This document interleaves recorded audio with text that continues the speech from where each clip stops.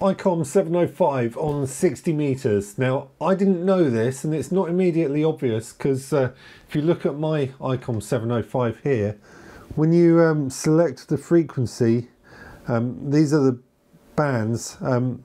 There is no 60 meters on there, so I did not think that the Icom 705 worked on 60 meters, but it's not well advertised on in Icom's literature either, and I can't find any videos on YouTube of people using these on 60 meters.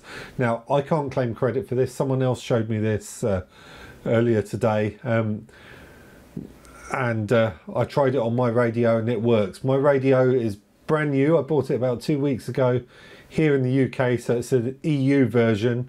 If you got one of the American versions or from somewhere else in the world, it may not work. I don't know. I've only tried this on my one, which is an EU one. The person who showed me this told me that you need the latest version of the firmware installed. I don't know if this is, I don't know if they're right or not, but at the time of filming this video, the latest firmware is version 1.2, which you can check on your radio. I'll show you how to do that.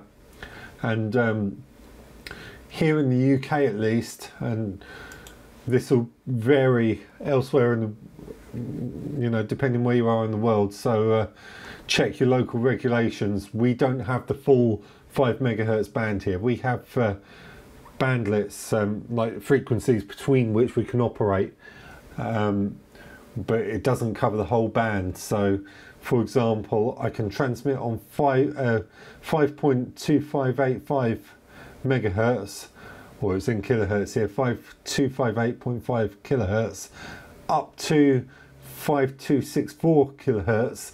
Then I'm out of band until I get to 5276 kilohertz, and I can transmit again up to 5284 kilohertz, but then again I'm out of band until I get to the 5288.5 kilohertz. So you have to be very careful here in the UK. If you're in a different country, it might vary. This is on the RSGB website, by the way, and they give you guidelines here on the spot frequencies which they recommend you use. Now, I tend to operate portable from SOTA Summits, so do you really want to print this out and take it with you? And I wouldn't trust myself to memorize all of this, so unless you've got a very good memory, and you probably don't want to be taking this out on the Summit with you printed, so I would save these frequencies into the memories on your Icom. But if I take you back onto the Icom radio down here, and you can check your firmware, I'll very quickly show you that. So you go menu, set, others, which is the very bottom of the list, information, and version, and there you go. See, I'm running version 1.2, which, like I said, at the time of filming this, is the latest version. So if you can't select the 60 meter band from your band stacking register here, how do you do it? Well, you need to select 80 meters or 7 or 40 meters. You can go from 7 megahertz. I'll choose 80 meters.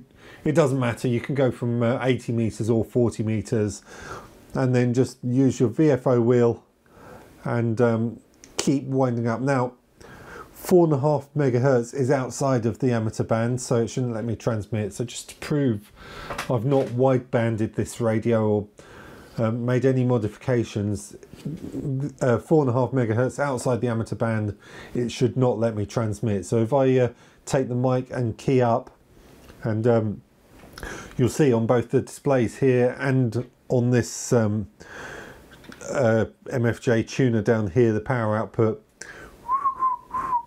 there you go, I'm keyed up and absolutely nothing. So this hasn't been modified. This is a standard radio. It won't let me transmit out of band.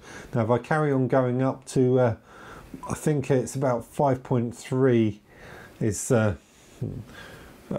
in the band, at least in some parts of the country, And if I key up now, you'll see I'm in the lower sideband. You see on both the Icom meters up here and on the meter down here that if I key up, it'll be putting out power. See, so I'm connected to an external power supply, so I'm putting out 10 watts. I should point out, I've not actually got an antenna connected to this radio. This coax cable is connected to this MFJ tuner, but if you look down the bottom here, my antenna selector is on dummy load. I'm just using this tuner as a dummy load, just so that I don't knacker my Icom 705 by transmitting without an antenna. There is actually no antenna connected to this, so I shouldn't be causing anyone any bother.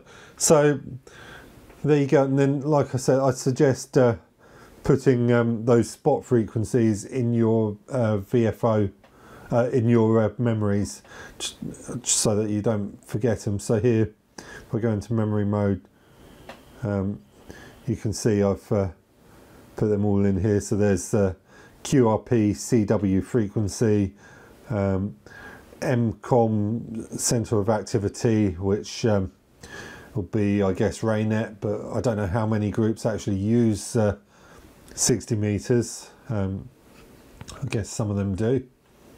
There's your upper sideband frequencies, AM frequency, WRC 15 band, which basically means it's aligned with other countries, so other countries around Europe can use those frequencies if I want to talk outside the UK. FT8 you have to be very careful with. You'll notice on the screen I showed you earlier from the RSGB, they show a different frequency for weak signal modes, which would include your FT8. The trouble is, no one else anywhere in the world is using those frequencies, so this is the frequency that most people, certainly around Europe, seem to use on FT8. The problem with this is you have to be very careful, because if you transmit on that, you can actually go out of band, so you need to set your transmit frequency in your WSJTX software below 950 Hertz, and you can see I put a little reminder there, FT8 below 950 Hertz. If you go above 950 Hertz, you will actually be out of band, at least here in the UK. Your region may vary. So yeah, there you go, the Icom 705. It's not immediately obvious, but it will work on 60 meters as standard straight out the box. Like I say, I've not made any modifications to this one whatsoever. I've literally taken it out of the box, put the latest firmware on it. I don't know if it'll work with earlier firmware versions. I've not tried it. The person who showed me this said you need the latest firmware in. So there you go. If you've got a Icom 705, at least like I say, I bought this in the UK, so this will be an EU spec Icom 705. I don't know about other regions. If you've got an EU spec Icom 705, it will work on 60 meters straight out of the box as standard, with absolutely no modifications or widebanding or anything like that.